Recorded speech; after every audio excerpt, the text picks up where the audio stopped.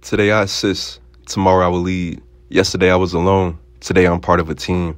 Everyone would know that yesterday I schemed of a dream, that this young black man would have the means to succeed. Tomorrow I will disrupt, I will obtain this degree.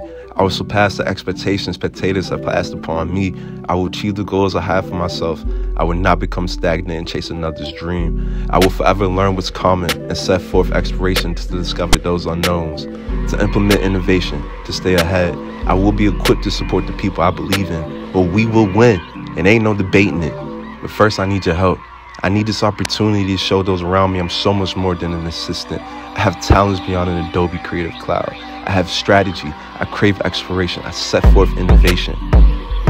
Creating content is an amazing skill I'm grateful to have, but selling that content, that's the kind of art I want to master. The majority of artists I've been surrounded by since college seem to only want to separate themselves from every aspect of art that doesn't include creating the art.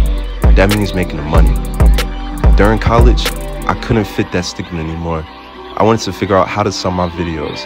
How can I get my soundscapes heard? How can I repurpose my content to generate something new? Forwarding my education after college seemed like an expensive nightmare. Like, let me pay my student loans first. Maybe let's get a job.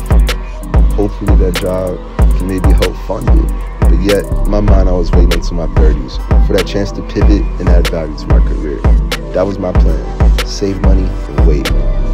Boy, do I love a pivot. I was at a TBWA meeting in the middle, and I realized I no longer had to wait to further my education, to add more value to my work. I just need to participate in ERGs and as many learning opportunities that are presented through TBWA, and I'm going to take full advantage of those.